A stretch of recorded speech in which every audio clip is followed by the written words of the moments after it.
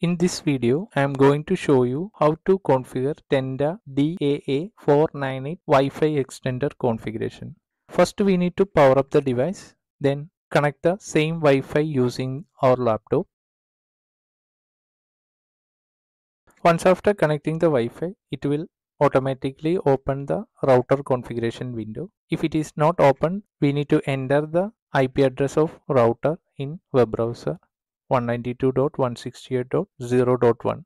Here we can start the router configuration. After login, we will get multiple options for this. Here we need to use dynamic IP address, then enter the Wi-Fi name and Wi-Fi password. Then press the OK button. Now we need to log in with the new Wi-Fi name and new Wi-Fi password. After disabling and enabling the Wi-Fi, we are able to connect with the new Wi-Fi name.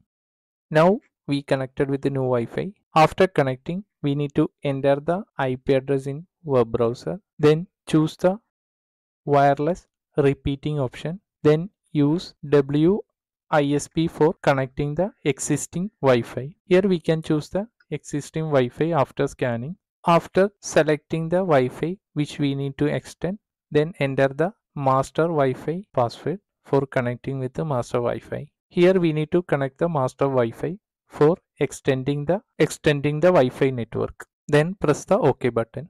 After it will reload, then connect the same Wi-Fi name again. Now we are able to get the internet from master Wi-Fi. Thank you for watching this video. If you like the video, please press the like button, share and subscribe.